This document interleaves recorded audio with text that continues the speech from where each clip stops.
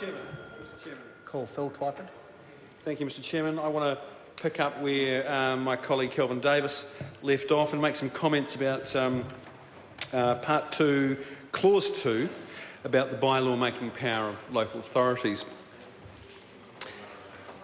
To borrow the turn of phrase from Stuart Nash, I think it was, you could drive a house truck through the wording in some of these clauses. Clause 2 says a local authority may make a bylaw only if it is satisfied that under subclause A1 the bylaw is necessary to protect the area. To protect the area. I mean, that's ridiculous. That is so wide-ranging. It's so lacking in any kind of concrete meaning or specificity that it just makes a complete mockery of the bill. A council can make a bylaw if it's satisfied that this bill is necessary to protect the area. Well, protect the area against what? Against whom?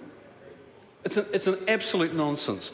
Subclause B, the bylaw is the most appropriate and proportionate way. Well, there's an irony right there, Mr. Chairman, that this entire bill is disproportionate.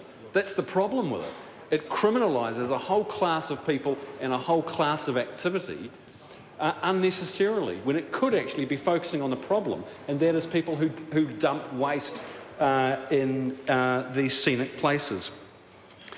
The bylaw is supposed to be the most appropriate and proportionate way of addressing the perceived problem. Perceived by who?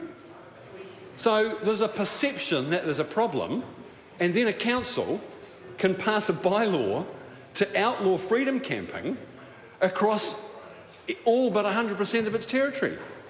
It's absolutely ridiculous. It is heavy-handed and it's punitive. So there's a perceived problem.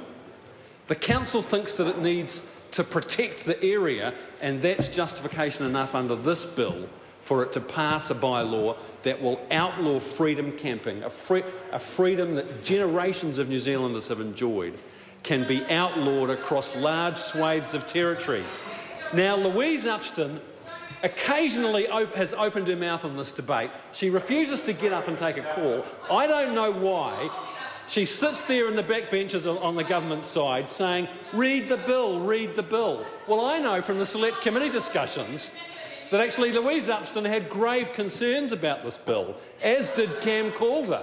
They had serious concerns that this bill is punitive and heavy-handed and does in fact threaten the freedom of New Zealanders to enjoy the great outdoors. Well, I challenge Louise Upston to get up and take a call, actually, and at least the minister had the good grace to get up and engage in a little bit of debate, and I thank her for that. But to be honest, I was mystified, Minister. All you did was repeat what's already in the law, supposedly to avoid doubt, and that's a statement that this bill does not allow blanket bans. Well, we've already asked you what percentage of a ban is acceptable.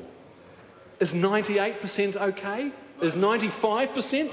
Maybe 99 is. If there's a perceived problem that needs to be remedied by the council. What about freedom of camping in the council car park? That might be it. Thank you, Rick Barker. That's a very good suggestion. Look, the Minister also said that the bill specifically protects freedom camping unless it's outlawed. Well, this is a kind of Alice in Wonderland logic. If you say that it's so, then it must be so. Well, it's not. The status quo makes it quite difficult for councils to outlaw freedom camping across large areas of land. It does. It makes it quite difficult for it to do that, and it's not easy for them to enforce it. But Minister, what you are doing with this bill is that you are handing councils, not, as you said, one small tool in a toolbox. What you, Minister, not the Chairman, what you are giving councils is not one small tool in a toolbox. You are giving them a powerful and efficient tool to outlaw freedom camping across large swathes of New Zealand and to enforce it in a heavy-handed way, with $200 instant fines for people who happen to find themselves parked up and sleeping overnight in a prohibited area. What punitive, bureaucratic and authoritarian, Mr Chairman, streak lies in the heart of the National Party that they would think it's okay to deal with this problem, this specific problem of people dumping waste in some of our country's scenic areas by imposing this heavy-handed regime. It is way beyond what any normal person would consider to be a proportionate response to this problem. It threatens a fundamental freedom that New Zealanders have enjoyed for a very long time. Well, all I can assume from that outburst from Louise Upston is that she's never gone away for a weekend surfing or tramping or hunting, and has never slept on the side of the road, has never pitched a tent in some beautiful part of New Zealand as she's gone off climbing mountains, tramping or fishing.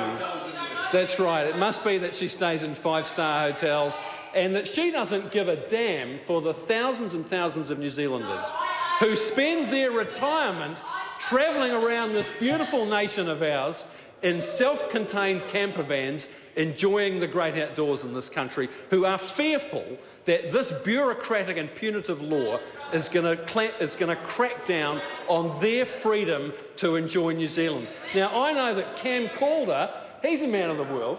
He's travelled around. I bet he's slept on beaches. He's probably slept under hedgerows, as Cam Calder. He doesn't like this law, but why doesn't he get up and take a call? Why doesn't he get up and take a call and explain why he's voting for this heavy-handed bureaucratic legislation? Dr Cam Calder.